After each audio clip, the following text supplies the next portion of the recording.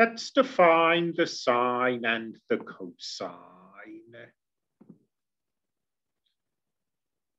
Let's say that you have some angle V, we'll call it.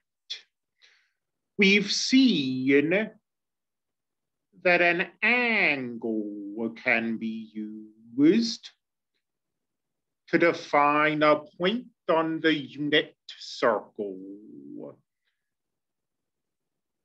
If you take the x-axis as one ray forming the angle, and you form an angle V,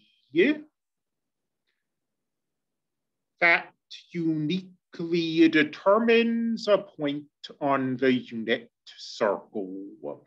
And we're going to use this relationship to define two functions. The cosine of V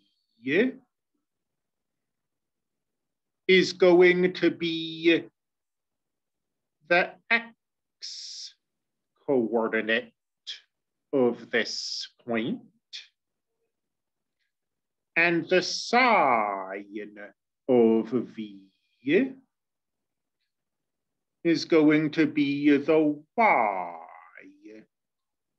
coordinate of this point. So when you write these down, they're abbreviated cos and sin, but let me write down the full names of the functions as well. The cosine and the sine.